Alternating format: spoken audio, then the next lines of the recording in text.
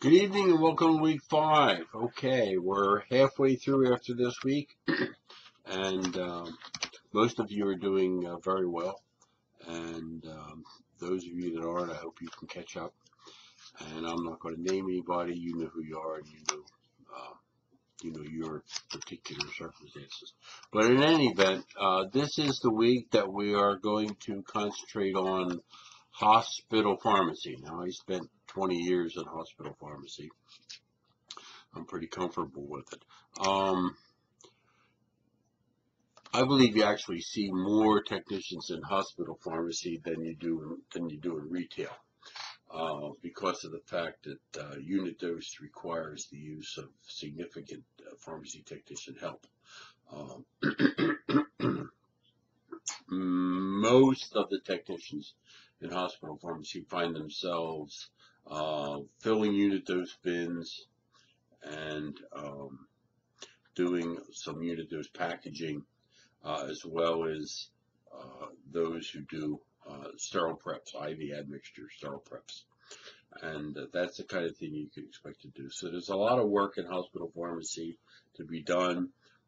It's a reasonably stable employment and stable environment, and they usually have fairly good benefits. They may not pay quite as well as some other places, but they do have better and more stable benefits for the most part. So it's worth looking into, and there's a lot of opportunity there. And I think that opportunity is going to grow and expand as time goes on, as drugs get more complicated and as hospital populations get more and more acute. I remember the time when, if you went into the hospital and you had surgery, you always got a couple of days to get your strength back, whatever that means, before they sent you home. And that's pretty much a thing of the past. So if you're in the hospital now, you're fairly sick. And if basically, the rule of thumb is if you get a little bit better and, there's nothing that you need done for you that can't be done at home, then you're going home. And people like to go home from the hospital. They like to get out of there. And honestly, it's safer for them. It's advantageous economically to the whole healthcare system. If they get you out of there, you're much less likely to develop some sort of resistant infection and end up sicker than you were when you came in. And so getting you out of there as quickly as possible is actually quite good. And it's the trend we're getting. So the people that are in the hospital are going to be, on average, sicker than they have been, and I expect that the trend is going to be in that direction. It's not going to reverse anytime soon. It's probably not ever. So there's a good opportunity for technicians to work in hospitals. They have been there for quite some time now. Pharmacists in hospitals are used to working with technicians, and vice versa. So it's a good environment. I think so. Hope some of you give it a chance.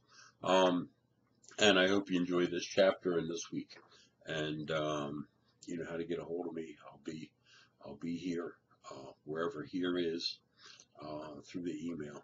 We did have an email mix up. My email was listed at one point in the course, not on the syllabus, but in the Meet Your Instructor, as crwilson@hotmail.com. Well, it's Cr Wilson, but it's not at Hotmail. It's at an.edu. And I do have a Hotmail account, and that's not Cr Wilson. So that material went nowhere. And hopefully you were able to recover that. And if you weren't able to recover it, and I understand there's a possibility you weren't, then I will do what I need to do in order to see to it that those scores aren't just completely lost. Okay, so hopefully that'll work out for all of you, and it'll find its solution in the aggregate. Okay, so have a good week. I hope to hear you. I hope to hear you. Well, I hope to hear you too. But I hope to see you again soon, and I'll be following the discussions, and participating as well. So keep in touch, and I'll be seeing you.